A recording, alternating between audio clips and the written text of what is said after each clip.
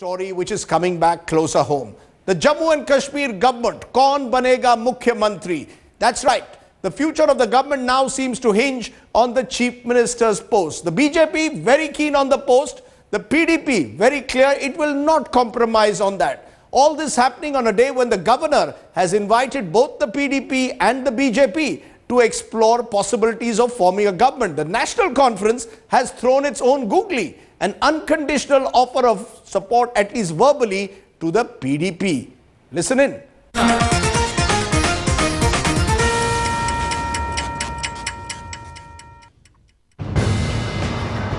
It's a tug-of-war to rule Jammu and Kashmir. Will the PDP and the BJP agree on a union, or will it be a PDP National Conference match? A word war erupted over the National Conference's offer of support to the PDP. While the game of political wills is on, Governor NN Vohra has stepped in, seeking separate plans from both the PDP and the BJP on forming a government in the state. Omar accused the PDP of playing mind games with the BJP and clarified that this was a verbal offer to the PDP. We have extended an unconditional support to the People's Democratic Party and asked them to form a government, and we are ready to support a dispensation of the PDP. He is trying to derive sadistic pleasures. You know, that is what he has tweeted also today, that I am enjoying it. How can we take the discredits of a discredited lot? Despite 2 rounds of talks, the PDP and BJP are still fighting over the Chief Minister's post. The PDP wants Mufti Mohammad Saeed to be the Chief Minister for a full 6-year term. The National Conference has refused to bow to the BJP's terms and tilted towards the PDP. But is this only posturing? The Congress has also opened back-channel negotiations with the PDP. कल जो विधायक दल की बैठक उसमें भी यही मर्ज होके आया कि हमें सरकार बनानी है और बीजेपी का हमने मुख्यमंत्री बनाना है. देखिए 25 हमारे हैं और लगभग 30 से 35 तक की तो हमारे पास सपोर्ट है. कुछ इंडिपेंडेंट हैं, बाकी लोग हैं और भी हमारे पास साथ कांटेक्ट में हैं. If Mufti Mohammad Saeed Saab calls, we will consider supporting him. The combination between BJP and NC is very difficult, considering the issues like Article 370, Uniform Civil Code, Babri Masjid. हमने अपनी तरफ से offer कर दिया है, NC ने भी offer कर दिया है. अब ये पीडीपी लीडरशिप को डिसाइड करना होगा कि क्या उनके लिए, स्टेट के लिए और पीडीपी अपनी पार्टी के लिए अच्छा रहेगा. It's been 3 days since the election results have come and there seems to be no headway in the deadlock over the formation of the next government in the state of Jammu and Kashmir. If political experts and pundits are to be believed, it's going to take a lot of time in cobbling together an alliance in a situation which is as crucial as this. Until that time, the people of Jammu and Kashmir will only have to wait. With cameraman Tariq Lone, Shujaul Haq in Srinagar for Headlines Today. Okay, let me raise the big question. Should the Valley have veto rights then to reject a Hindu Chief Minister in Jammu and Kashmir? The parties of the Valley, National Conference and PDP, unwilling to accept the idea of a Hindu Chief Minister. That's my big question which I want to take to my panel. Joining me now, Manoj Joshi, senior journalist who's been tracking Jammu and Kashmir for years. Also joined by Shabnam Lone, lawyer in the Supreme Court as well as an analyst who joins me from Srinagar. Meenakshi Lekhi, Member of Parliament and spokesperson of the BJP is joining me, and Mehboob Beg, a leader now of the PDP. Remember, he switched from the National Conference. He too is going to be joining me in a moment. But I want to come to you, Shabnam Lone. Is it right for the parties of the Valley to say that they will only accept a Chief Minister from the Valley, i.e. a Muslim Chief Minister? Is this the way that parties should function? I have exact quotes of PDP MLAs, and now I'm told an independent Rashid engineer has also made it clear to our correspondent Shujaul Haq that only a Muslim from the Valley will be acceptable. Is this the way a government is to be decided? Absolutely not, Rajdeep. This is to be decided by the Constitution. Article 51 of the Jammu and Kashmir Constitution 1957 straight away says that a person who comes within the contours of what you should, he should be a person who has a state subject, he should be more than 25 years of age, and the other aspects. So it has to be decided constitutionally. I don't know why these political parties are playing these rabid games. Is it political parties? No, hold on, Shabnam Lone. Is it political parties who are playing this game, or is there now a communal divide which has been created on the ground which political parties are preying upon? That there is now an attempt being made between Hindu-dominated Jammu and Muslim-dominated Kashmir, and because the results have come out the way they are, political parties claim they are reflecting the mood on the ground. You see, it was not the mood of on the ground. It was, I had predicted on 22nd December itself that unfortunately the Hindu vote got consolidated in the Jammu region, and a silent consolidation of the Muslim vote took place in the valley because of the fear that was created on the basis that BJP has many rabid people who are very communal. The conversion raw, Sakshi Maharaj, Sangeet Som, all these things, they have had a great impact on the mindset of the Valleyites.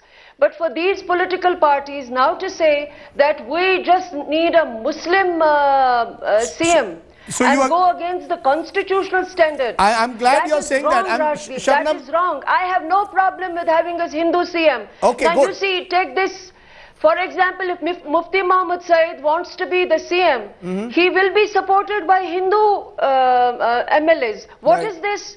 Now, if you have a Muslim CM, he will be supported by Hindu MLAs. Now, if you have a Hindu Shabnam, MLA, hold on. you will. Shabnam, hold on. I think you made your point, because I want to go to the politicians at this moment, because Mehboob Beg, you are with the PDP, which is in a pole position as the single largest party to take that call, whether it wants to go along with the BJP. Please listen to what Pirzada Mansoor, your MLA from Shangu, said on November 12th. He said there are certain parties which are trying to forge an alliance with communal elements and want to impose a Hindu chief minister here. Let me make it clear that Jammu and Kashmir is a Muslim majority state and can be only ruled by a Muslim chief minister. Do you believe that this is constitutional and this argument can be made at the moment? Why can't you have a situation where 3 years BJP, 3 years PDP? Why make religion? You have a problem with the BJP over Article 370, fine. But why over religion? No, Rajdeep, you are quite right. I quite agree with you. There is no question. We are living in a secular democratic country, and nothing should be done to shake the foundations of this country, which are very deep-rooted. I mean, the secular ethos of the country and secular ethos of the state of Jammu and Kashmir. But why are we doing all this? There is a single largest party. Yes, it's a fractured mandate. We will go by the constitution. The single largest party is PDP. Forget about Kashmir, Jammu and Ladakh. This is the single largest party because we are talking about the numbers. So, but it doesn't have the required number, which is 44. Yes. So they will try to PDP will try to cobble up a government, a solid, stable government, which will deliver, which will perform. So do you accept? Do you accept that Pirzada Mansoor was out of line in trying to suggest that a Muslim majority state can only be ruled by a Muslim chief minister? Do you accept that that cannot be the argument? Forget about A, B, C, without naming anybody. There are people, there are voices, you hear such voices all around, but largely, we belong to a system. We have adopted a system, and it has survived, and we are lucky to have such a system. Nothing can be done on the basis of region, religion. Such considerations shouldn't come up, and shouldn't come up in a state of Jammu and Kashmir, because we have lived together. It will be antithesis to the basic ethos, to the basic idea of state of Jammu and Kashmir. It's a mini India, unity that's all. In diversity, and at all costs, Mr. Beg, we must maintain that. Mr. Beg, that's in a television studio, I'm glad you're saying it. My worry is it's not being said on the ground. I've just heard Manoj Joshi, our correspondent, has interviewed one of the independent MLAs. Just hold on, Mr. Beg. One of the independent MLAs, Mr. Engineer, says we cannot be seen to be supporting the BJP. We cannot have a Hindu chief minister in Jammu and Kashmir. you know, the subtext of what Ghulam Nabi Azad also seems to be suggesting, asking the PDP not to go along with the BJP, is that you cannot have a Hindu chief minister in Jammu and Kashmir. Do you believe that this is now an ugly communal polarization which is being attempted by some elements that needs to be rejected? See, absolutely. See, the thing is that, but one thing you have to recognize, yes, that the election result has shown up the divide between Jammu and Kashmir. I mean, so you look at the Congress party, they lost 15 out of 17 seats in the Jammu region, picked up seats in the Kashmir region and Ladakh. That's right.